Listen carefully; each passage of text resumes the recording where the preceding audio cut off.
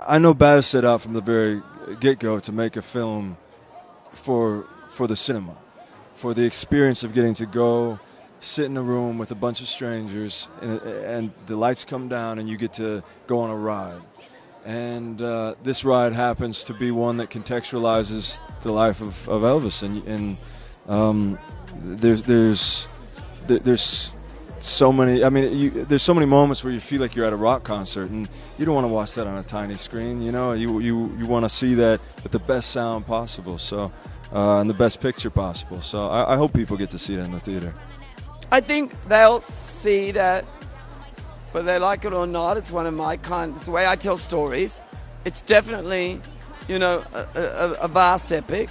But I think it also explores a bigger idea about America in the 50s, 60s, 70s. The underlying thrust is political upheaval.